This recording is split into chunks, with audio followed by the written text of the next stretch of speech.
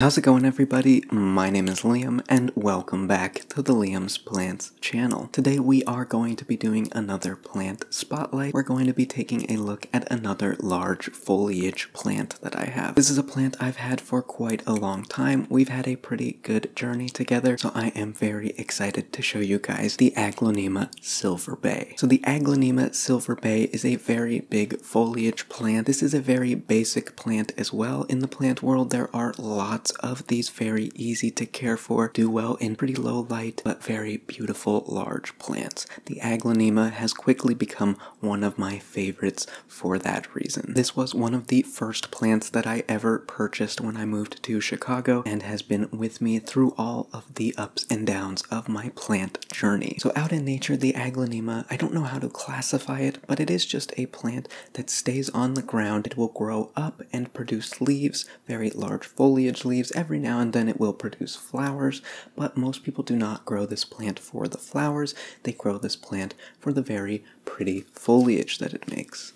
There's lots of nice variations in color. I do actually have another AGLONEMA, very small, that is called the Lucky Red, which blushes very pinky and red in enough light. But jumping right into the journey with this guy, September 29th, 2021, that was a long time ago, was the first photo I took of this plant. That was the day that I got the plant, and it was very small compared to what you're seeing in front of you here. It probably only hit about halfway up where it is now. Leaves were all very small, and none of them had some very distinct characteristics. They were all just pretty basic leaves, but I did like the pattern, and I had no idea how beautiful this plant could get with some time. So when I purchased this plant, it was in store. There is a local nursery just right down the street which did have this guy. I believe it was in a 4-inch pot, and I bought it. It was in completely peat moss with no perlite, and that wasn't ideal, but we'll get into all these soil requirements later on. So the second photo I have of this guy is not a great photo, but it was on April 1st here. I took this photo because the plant was growing, it was doing well,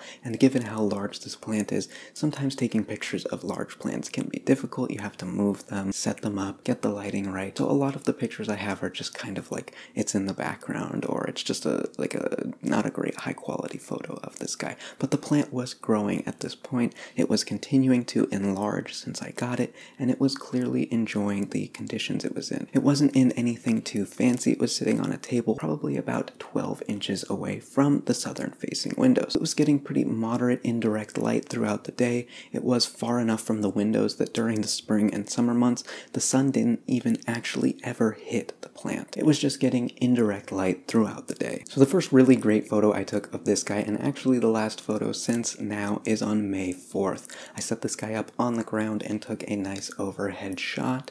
I do really love the growth that this guy was getting, and it was pretty amazing seeing with more lighting and better conditions how much more vibrant and lively these leaves were getting. I don't know if it's easy to see on the camera, but some of these lower leaves, they don't have a whole lot of this white center stripe, this very light green center stripe running down the middle. I'm sure my B-roll footage will be easier to see this difference on, but it had a lot of green on the outside and just this very narrow strip of light green, almost white on the inside. But as the plant continued to mature, get into better lighting conditions, you can see that these leaves quickly started to expand that center middle stripe of white minty green into pretty much the entire leaf.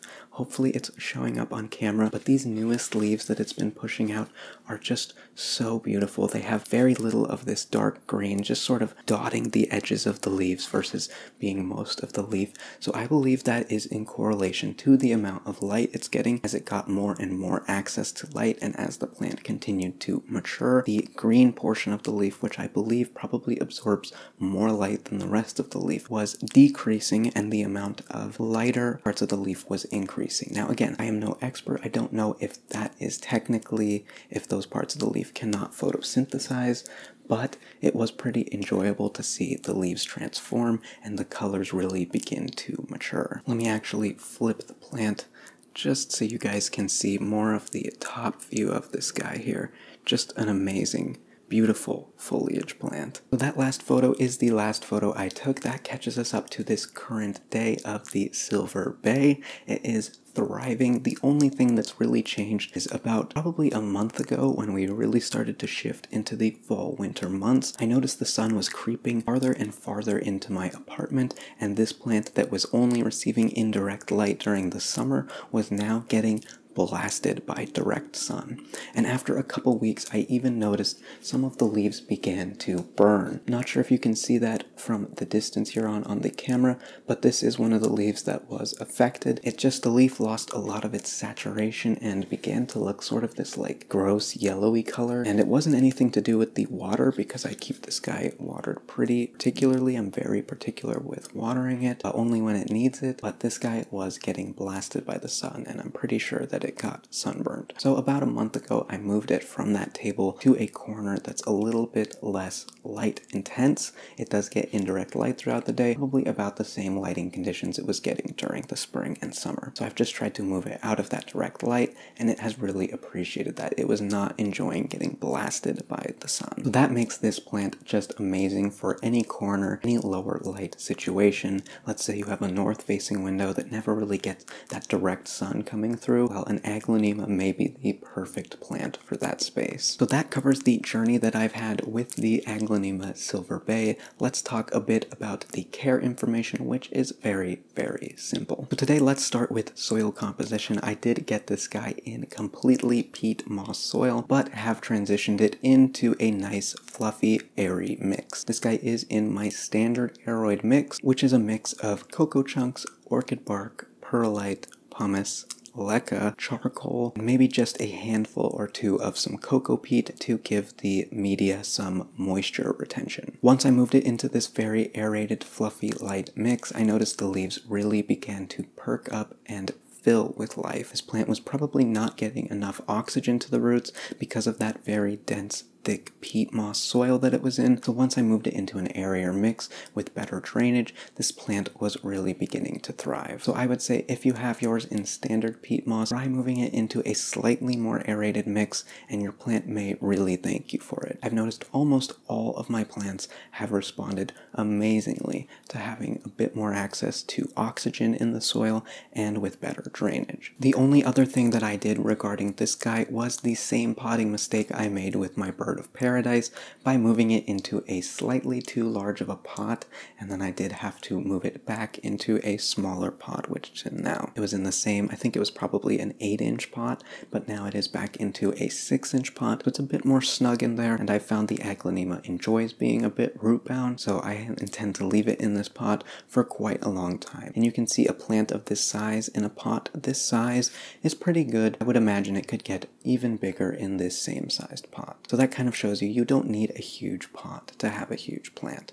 A lot of plants actually prefer to be a bit more root bound in their pots. So next on the care list would be lighting. We did cover pretty much all of this, so we will breeze right through this. So this guy does sit about 10-15 inches away from the south facing windows currently. During the spring and summer months it was in about the same condition, but I do not set it anywhere where it's going to get more than an hour of direct sun throughout the day. So this guy is in a pretty shady corner, and it tends to like that for the most part. And the final care requirement here is watering. This guy does get watered once the soil has completely dried out. Aglonemas do like to completely dry out, and their leaves will be a very good tell sign that they need water. They will become very flimsy. They will just bend in half very easily. The stems will become a little bit flimsy. They won't have any sort of strength to them. So it's very easy to notice when this guy needs water. This guy is big enough that I'll just take him into the bathtub and let the shower run on it for 10-15 minutes, let it fully drain, and then place it back into the saucer. Watering is very simple. I do fertilize this guy once a month during the growing season. As long as it's growing, I will continue to fertilize it. But now that we're moving into the fall-winter months,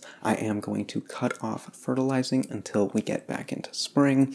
Especially here in Chicago, it is lots of gray skies, gloomy days through the winter, so I don't expect a ton of growth from any of my plants plants during this time. So they're just going to be chilling, growing some probably slightly smaller leaves, but that's okay. They are resting and waiting for spring. But that about does it for my plant spotlight of the Aglonema Silver Bay. I highly recommend finding and getting an Aglonema for yourself. They are very enjoyable and for the most part easy plants to care for. I think that's going to do it for this plant spotlight. If you have stuck around this long, be sure to go into the description and give my TikTok liamsPLANTS a follow. I do post some shorter 10, 20, 30-second videos on there, which are all plant related, some sort of highlights versus spotlights, very quick, and they're just about sort of showing off the plant versus talking a lot about the plant. So if you're in need of some more short form content from me, go ahead and head into the description and check out my TikTok,